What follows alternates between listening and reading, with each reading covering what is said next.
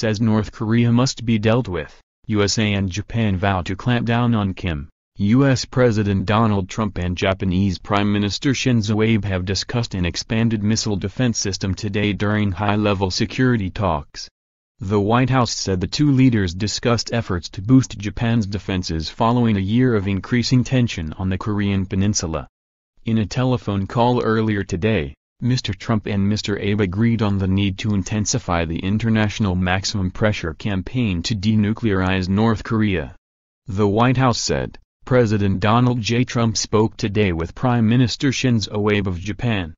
President Trump thanked Prime Minister Abe for Japan's efforts to maintain international pressure on North Korea, including recent efforts to clamp down on North Korea's attempts to circumvent sanctions in the waters surrounding the Korean peninsula.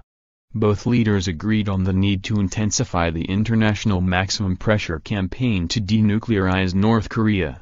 The two leaders discussed the pending relocation of a United States Marine base on Okinawa and discussed ways to strengthen Japan's defense capabilities, including an expanded missile defense system. Last year North Korea launched several missile tests directly over Japan in a major show of force, something experts warned could have gone catastrophically wrong.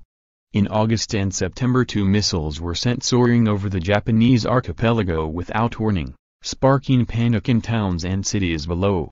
Citizens were sent text alerts urging them to take immediate shelter.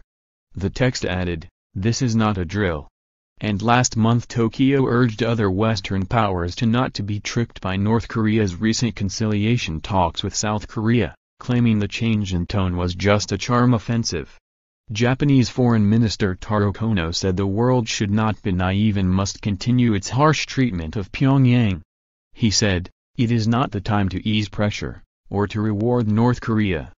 The fact that North Korea is engaging in dialogue could be interpreted as proof that the sanctions are working.